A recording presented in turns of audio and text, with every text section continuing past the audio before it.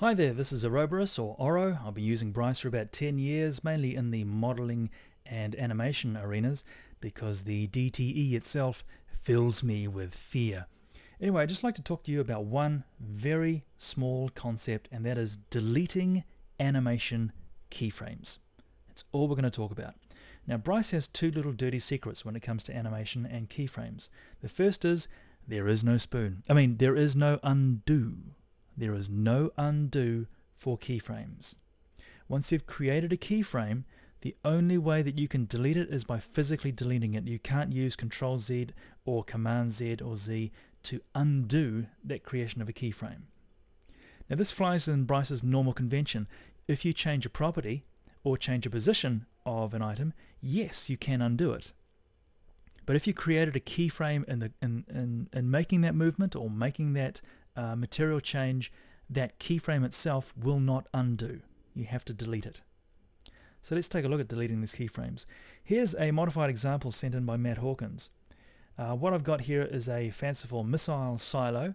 The lid is going to open, it's going to pivot, and it's going to take out. So here's the animation as it plays through. It's 4 seconds. Open, turn, pivot. So basically 4 keyframes, one at the start and then 3 rotations. If we take a look in the Advanced Motion Lab and for a breakdown, here is our scene. Alright, just 2 rotations in the hinge. We also have some keyframes set here right at the end here. These are set automatically by Bryce. You can get rid of these very easily. In fact, this leads on to a very nice way of using the AML for one simple and very important purpose: deleting sporadic keyframes. Hold your finger down on the Shift key and click on the option or click on the property that you want to have deleted. In this case, we'll have a look at the origin. Delete all keyframes.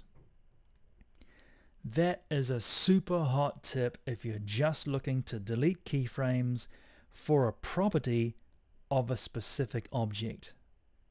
And when you get into very complex animations, learning this little tip of Shift and clicking the property is a really good way of keeping the AML understandable, knowing what you're doing and where you're going.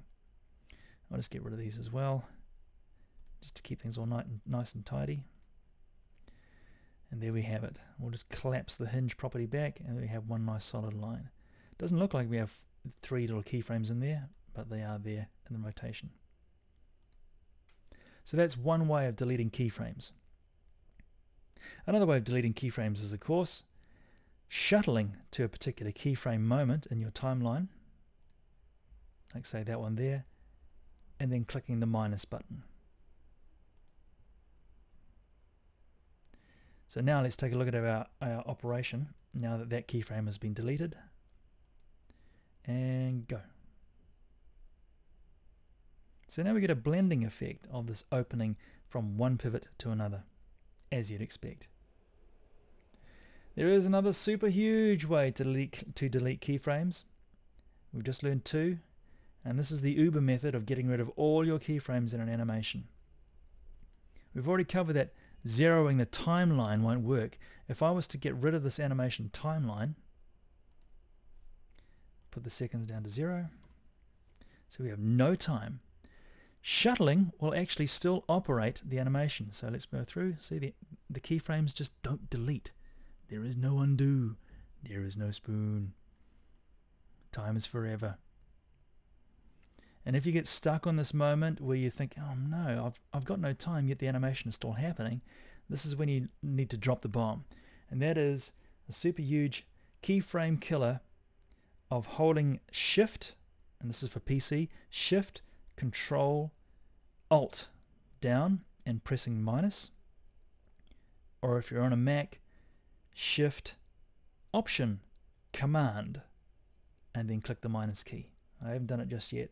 Now this is, again, the bomb. If you do this, take a look. All keyframes and all objects were deleted. It's not a OK cancel.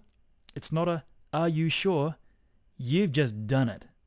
And again, keyframes, there is no undo. Once you've clicked OK, you can't click undo and get your keyframes back. They just don't exist.